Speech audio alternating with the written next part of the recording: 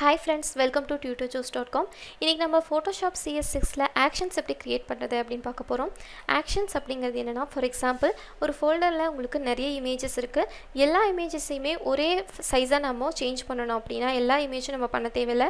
Just ஒரு இமேஜ்ல அந்த சேஞ்சஸ் அப்ளை பண்ணி அதை ஆக்ஷனா கன்வர்ட் பண்ணிட்டு அந்த ஆக்ஷனை அப்ளை பண்ணோம் அப்படினா எல்லா இமேஜ்லயுமே உங்களுக்கு அந்த ரீசைஸ் ஆப்ஷன் வந்து அப்ளை ஆயிடும். அது எப்படி பண்றது அப்படினு பார்க்கலாம். Photoshop ஓபன் பண்ணிக்கோங்க. And இதில் அந்த ஃபோல்டர்லேருந்து ஒரு பர்டிகுலர் இமேஜை மட்டும் நம்ம இப்போ ஓப்பன் பண்ணிக்கிறோம். ஃபைலில் ஓப்பன் அப்படிங்கிற ஆப்ஷன் ஆர் Ctrl+O அப்படிங்கிற ஷார்ட்கட் கீ யூஸ் பண்ணி ஓப்பன் பண்ணிக்கலாம். ஒரு இமேஜை மட்டும் நான் ஓப்பன் பண்ணிக்கிறேன். அண்ட் இந்த இமேஜை அன்லாக் பண்ணிக்கிறேன்.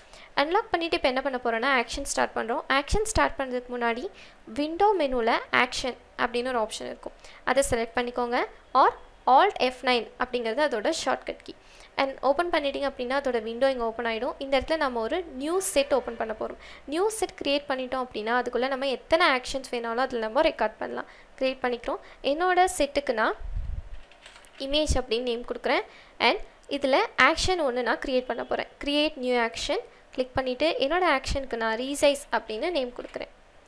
அண்ட் ரெக்கார்ட் ஒன்ஸ் ரெக்கார்ட் பண்ண ஸ்டார்ட் பண்ணிச்சுன்னா இதுக்கு மேலே நம்ம பண்ணுற எல்லா ஆப்ஷன்ஸுமே இதில் அப்ளை ஆகும்.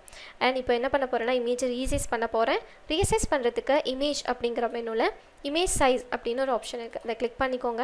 அண்ட் இதோட வித் வந்து 600 ஹைட் 600 அப்படின்னு நான் ஃபிக்ஸ் பண்ணுறேன். அண்ட் ஓகே இப்போ இந்த இமேஜ் வந்து ரீசைஸ் ஆகிடுச்சு. இப்போ என்ன பண்ண போகிறேன்னா இதை சேவ் பண்ண போகிறேன். ஃபைலில் சேவஸ் அது கொடுத்துக்கோங்க. அண்ட் டெஸ்க்டாப்பில் ஆக்ஷன்ஸ் அப்படிங்கிற ஒரு ஃபோல்டருக்குள்ளே நான் இதை சேவ் பண்ண போகிறேன். அண்ட் ஃபார்மேட்டை ஜேபிஜி ஃபார்மேட்டை நான் கன்வெர்ட் பண்ணிக்கிறேன். கன்வெர்ட் பண்ணிட்டு சேவ். அண்ட் ஓகே இப்போ இந்த இமேஜ் சேவ் ஆகிடுச்சு. சேவ் ஆனதுக்கப்புறம் ஃபைலில் போயிட்டு க்ளோஸ் அப்படிங்கிற ஆப்ஷன் கொடுத்துட்றேன்.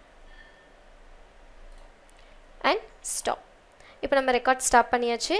இந்த ஆக்ஷன் இங்கே ரெக்கார்ட் ஆகிடுச்சு. இப்போ என்ன பண்ண போகிறோன்னா அந்த ஆக்ஷனை அப்ளை பண்ண போகிறோம். அப்ளை பண்ணுறதுக்கு ஃபைலில் ஆட்டோமேட் அப்படிங்கிற ஆப்ஷனில் பேட்ச் அப்படின்னு ஒரு ஆப்ஷன் இருக்கும். கிளிக் பண்ணிக்கோங்க. அண்ட் இந்த விண்டோ ஓப்பன் ஆகும். நம்ம எந்த செட் ஓப்பன் பண்ணியிருக்கோமோ அந்த செட் செலக்ட் பண்ணிக்கோங்க. அண்ட் அதோட ஆக்ஷன் செலக்ட் பண்ணிக்கிட்டு சோர்ஸ் ஃபோல்டர் நம்ம இமேஜஸ்லாம் இருக்க சோர்ஸ் ஃபோல்டர் நம்ம இங்கே செலக்ட் பண்ணியிருக்கோம்.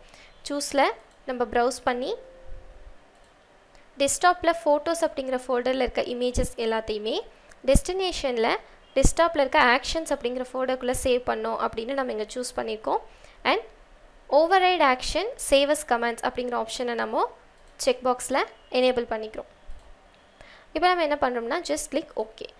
இப்போது ஒவ்வொரு இமேஜாக நமக்கு என்ன ஆகுது அப்படின்னா ரீசைஸ் ஆகிட்டுருக்கு. இப்போது அந்த ஃபோல்டரில் இருந்த எல்லா இமேஜஸுமே நமக்கு ரீசைஸ் ஆகிடுச்சு.